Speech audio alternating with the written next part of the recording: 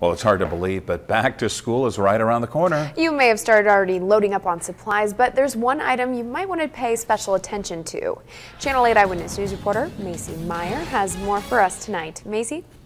That's right, Rod and Megan. Kids and parents are gearing up for classes to start, and Bryan Health wanted to give a quick reminder on the importance of backpack safety. With school starting again, one thing sometimes gets overlooked: backpacks. The style or weight of it could be causing your child pain. So I know a lot of students are wearing backpacks that are way too heavy.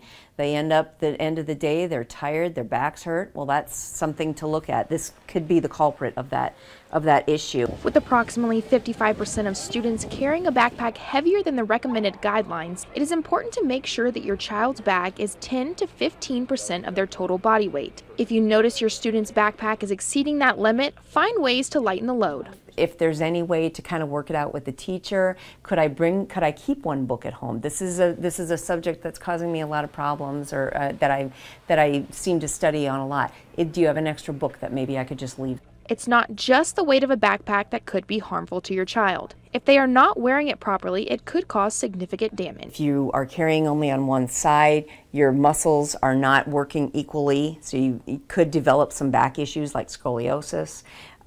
Just that imbalance of muscles working on the body is really hard. Ensuring that both straps are worn and that the bag isn't hanging too low is important. This part of the backpack should really fit in the curve of their back, so it shouldn't be hanging way down. You want the size to really be in proportion to that child. If the backpack has a waist strap, Hefty encourages kids to wear it as it will provide more support. She also points out that making sure the weight is evenly distributed throughout the bag can make all the difference. Hefty told me that even having your child fill up their water bottle at school instead of at home can help take some of that weight off. All right, some